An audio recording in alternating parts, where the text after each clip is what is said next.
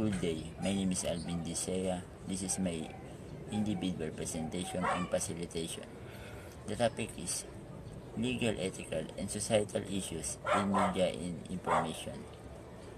With the growing online community in this new information age, people must know and understand their rights and responsibilities as media and information providers and consumers in order to become digital citizens.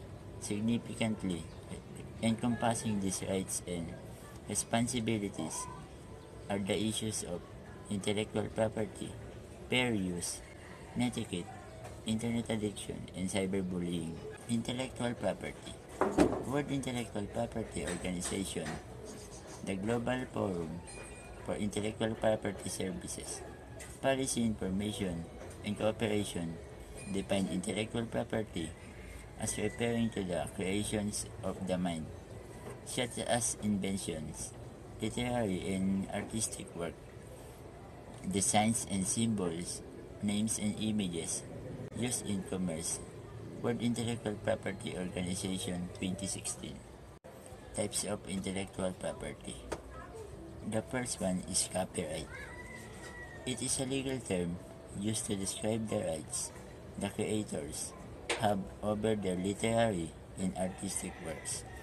This covers works ranging from book, music, paintings, sculpture, and films to computer programs, databases, advertisements, maps, and technical drawings. The next is patent.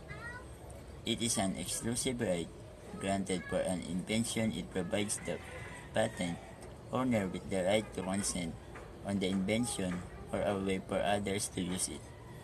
In return, the patent owner is responsible for making technical information about the invention available in the published patent document or in public. Trademark. It is a distinguished sign of goods or services of one enterprise from those of other enterprises. It can be compared to what craftsmen used in ancient times as signature mark on their product. Industrial design defines industrial design as an ornamental or aesthetic aspect of an item. A design may consist of three-dimensional features such as the shape or surface of an article, or of two-dimensional features such as patterns, lines, or color. Geographical identifications and appellations of origin. These are signs used on products, processing, qualities, status, or characteristics that are essentially attributable to the location of origin.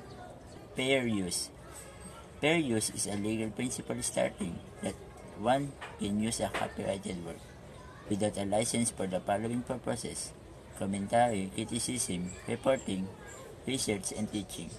Furthermore, the copyrighted material must observe conditions such as amount and substantiality of the portion taken, purpose and character of one's use, nature of the copyrighted work, and potential market effect.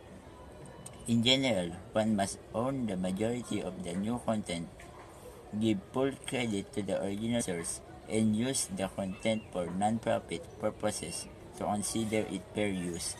Etiquette. One of the pressing problems in the digital age is the lack of basic manners in using the internet. Seemingly overwhelmed with the liberty one enjoys in digital media, online users tend to forget that they are still interacting with real people, although in the virtual world or cyberspace. To help minimize mistakes, untoward encounters, and unkind experience, online understanding and applying the rules in etiquette is necessary. Computer addiction and cyberbullying. With the growing industry of digital media, many media users have become vulnerable to improper use of the internet. Computer addiction and cyberbullying are not only local problems, but they are globally prevalent. These issues may come as a result of an intention or a habit that has gone worse. If not addressed, these issues could distress one's health and relationships. Thank you so much.